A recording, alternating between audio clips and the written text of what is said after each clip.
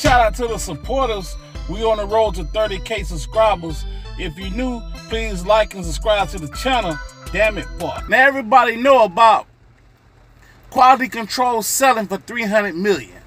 Now I looked in the picture and I'm like, okay, there go PL, there go Coach K, there go Scooter Braun. But who is this guy? Yeah, this guy right here. Who is this guy?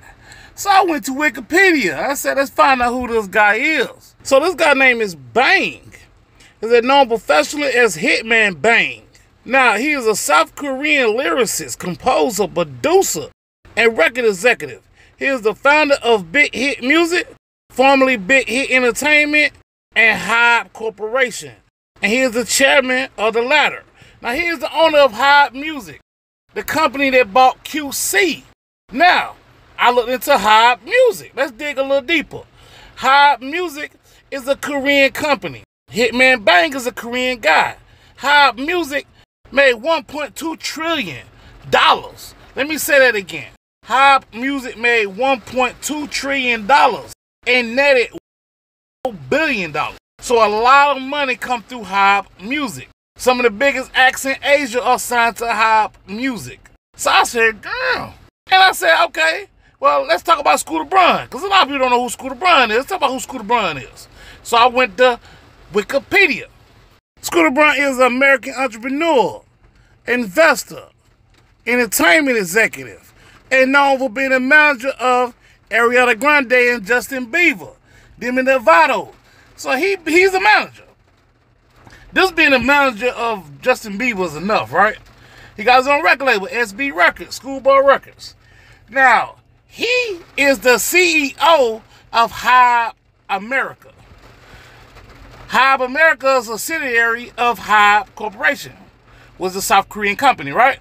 So he the head man over here in America running things. So that's why he in the picture with Coach K, PL, and Hitman Bang, because he the one made everything possible. He was the connector between the two, right?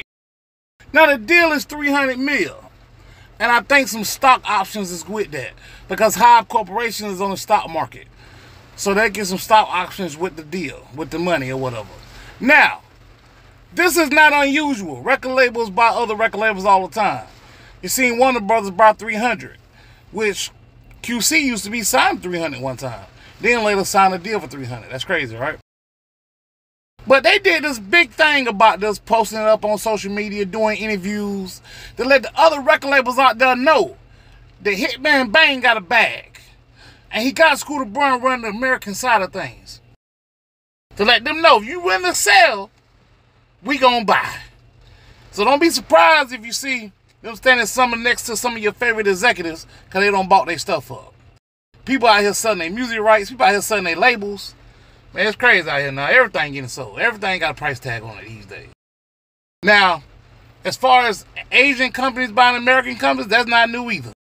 If you look at Hollywood, a lot of Chinese companies don't win about studios and stuff. Another thing I want to tell y'all.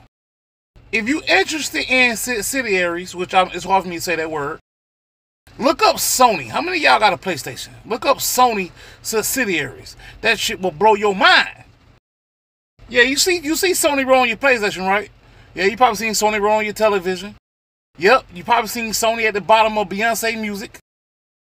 Yep, you probably seen that woman with the Columbia holding a torch at your favorite movie when it come on. Yep, that's Sony too. Sony own a lot of stuff. And that's a Japanese company. But let me know how you feel, man. I just want to let everybody know who the real boss is and who now on QC. So next time Baby drop an album, man, he might have to reach out to Hitman Bang, man. He might have to reach out to Scooter Braun. You know, I'm joking. But let me know how you feel. I am a.k.a. Band Support This TV. Like, share, comment, subscribe to the channel if you haven't already. I'm out. Peace.